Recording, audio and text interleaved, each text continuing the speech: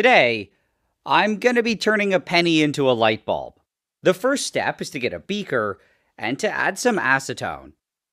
I'll also put a glass rod on top of it, and that's it for this part.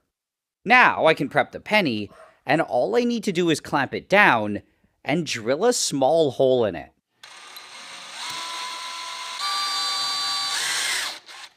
I'll then put some metal wire through the hole, and the penny's good to go. All I need to do is get a blowtorch and heat it up until it's red hot.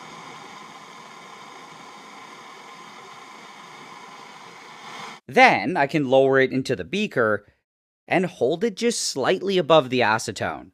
At first, it didn't look like much was happening, but then the edges started turning red.